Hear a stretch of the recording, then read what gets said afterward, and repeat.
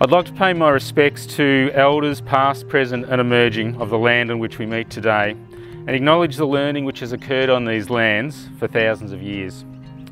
Welcome to parents, staff and students who are watching these awards presentations. At the start of the year, it was difficult to imagine the impact which a little known virus called COVID-19 would have on our lives and the lives of all Australians. When I look at the impact of COVID-19 on other countries, I am very grateful to be an Australian.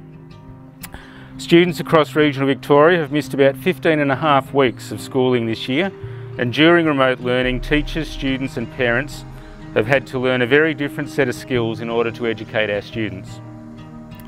Learning how to video conference with WebEx, using Edrolo, Style, Google Classroom and Daymap has been difficult.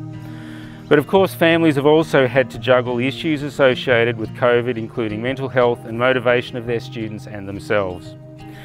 But here we are at the end of what's been a very unusual year, looking forward to sharing Christmas with friends and loved ones.